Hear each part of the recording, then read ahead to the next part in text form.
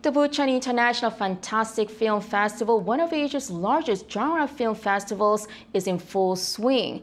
One of its main events is the program that highlights the career of an actor that represents Korean cinema. The star of this year's festival is actor Choi Min-sik, and our Lee Soo-jin sat down with him. Choi Min-sik boasts a career that spans more than 3 decades. He has received worldwide acclaim for his roles in Oldboy and I Saw the Devil. He feels more three-dimensional than anyone else. Even when he's on a two-dimensional screen, he has $1 million face. That's how one of South Korea's most renowned directors, Chan-wook, describes actor Choi Min-sik, who he directed in the cult classic Oldboy. And this year, the Bucheon International Fantastic Film Festival has selected Choi to be the subject of its special exhibition. One of the flagship programs of the film festival is this exhibition. It highlights the career of an actor that represents Korean cinema. The exhibition is titled I Saw Choi Min-sik, a nod to one of his most notable works, I Saw the Devil. We sat down with Choi to ask him what this honor means to him. 이거는 정말 저 개인적으로도 너무 큰 영광이고 너무 감사한 일이라고 생각을 합니다. 그리고 반면에 어떤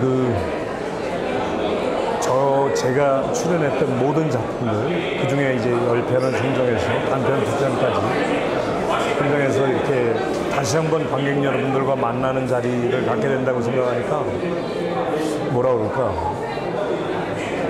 제가 발가벗겨진 느낌이랄까요?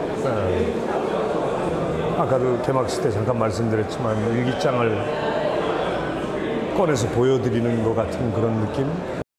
While the exhibition provided him with an opportunity to reflect on his career, he said that it's still difficult for him to choose his favorite. 여러분들은 올드보이를 꼽으실 수도 있고 흥행의 성공 여부를 떠나서 어느 어떤 작품이든지 간에 제가 출연한 작품들은 다 심사숙고 끝에 결정을 내린 것이고 그리고 다 애정을 합니다. As one of the slogans chosen for this year's festival was Cinema Plus to highlight the rapidly changing Korean film industry, we asked him what he thought was the reason behind its growing popularity abroad. 제 느낌상으로는 다양성이라고 생각해요. 창작 욕구가. 그동안 물밑에 있었던 예술가들이 그냥 막 그 창작 욕구가 분출을 한 거죠.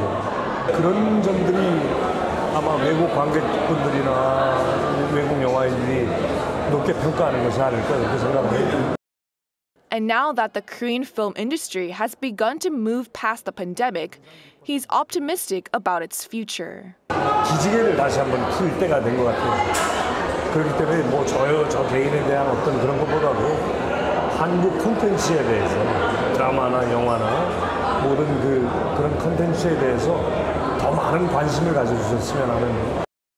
Both the exhibition and the film festival will be held until July 9th, providing a chance for people to explore both the person and the films that represent Korean cinema.